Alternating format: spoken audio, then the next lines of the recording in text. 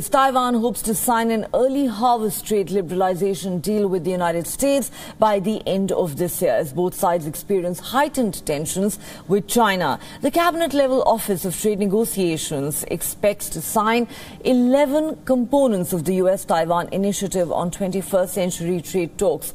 The 11 set categories haven't been decided yet, but they will include agriculture, environmental protection, trade facilitation, non-market policies, and acceleration of the digital economy, including access to information, among others. Negotiations from the Taiwanese side say the full initiative will be a bit leaner than a traditional free trade agreement, given the lack of sweeping cuts in trade tariffs. Taiwan's Deputy Trade Representative Yang Zhen-ni has said they're still in talks with the US over a time and location to hold the first round of meetings. The harvest meetings, as they are being called, are held to liberalize some trade between parties as a way to build trust towards reaching deeper agreements. The sides first agreed to hold trade talks in 1994, but had only met sporadically until this year. The initiative was announced in June and both sides reached a consensus in the month of August.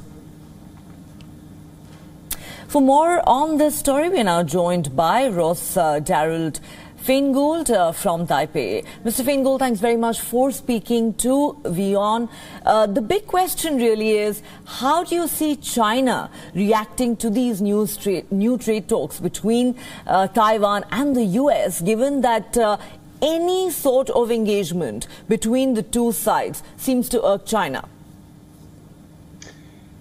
That's correct. So any kind of official engagement, and let's be very clear, this is official engagement between the United States government and the Taiwan government, does tend to anger China. And what happens is other countries, and I expect the United States as well, will say that this doesn't change our policy towards Taiwan or our policy towards Taiwan's relationship with China. We still respect our one China policy, et cetera, et cetera. So the United States is not the only country that periodically engages in government-to-government talks with Taiwan over a range of issues, everything from trade issues to cultural issues to various other kinds of things that affect Taiwan being roughly one of the 20 largest economies in the world. It has extensive engagement with the outside world, so there are going to be agreements, and China will complain. On the other hand, and the funny thing about this is, if you look at this from a different perspective, China should probably be saying, well, that's the best Taiwan could get. It shows that the United States is not treating Taiwan as a country. It won't even sign an FTA with it. It's just signing what's basically a bunch of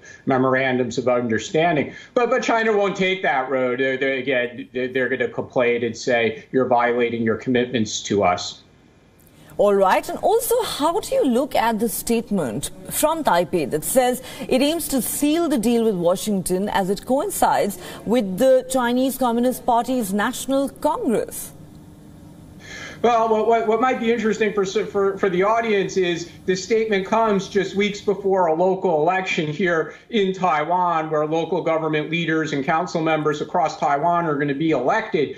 So actually, there's a large amount of domestic politics. And sure, it's good for the ruling party if they can make such announcements and get some good press coverage and say we're doing a great job, whether domestically or in our relations with our most important partner, the United States. So although this is related to trade, it certainly helps the ruling party in the local election. So we should keep in mind that this is very much about domestic politics as much as it is about Taiwan's relationship with China.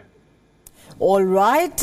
It is about domestic politics as well. And of course, this is a very crucial week for China and Xi Jinping. We leave it at that. Thanks very much, Mr. Feingold, for speaking to WION and sharing your perspective with us on that developing story.